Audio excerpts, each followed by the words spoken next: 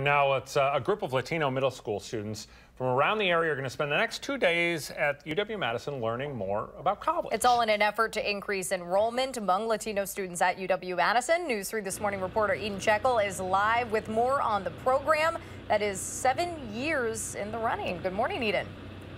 Good morning, Adam and Danica. So here on the UW-Madison campus, there are over 31,000 undergraduate students, but just 5% are Latino. And this program is hoping to add more diversity here. Now, the 7th annual Latino Youth Summit is an event that encourages middle schoolers to start thinking about college early.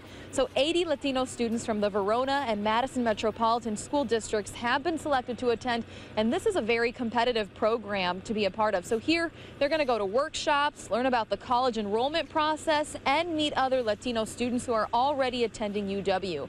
And organizers say this is a critical time for these students. We know that during middle school there's a transition, and in these transitions from middle school to high school, from high school to college, that could either be an amazing opportunity to take the next step forward, or it can possibly be setbacks. And so our hope is to be proactive instead of reactive and engage these youth right where they're at.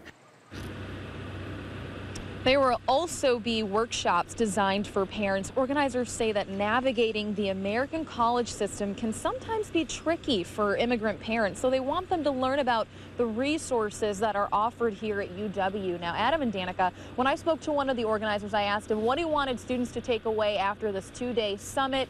He said he wants them to know that they belong here on campus and that becomes a ability for them.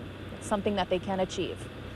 All right, Checkol reporting live this morning from campus. Thanks, Eden.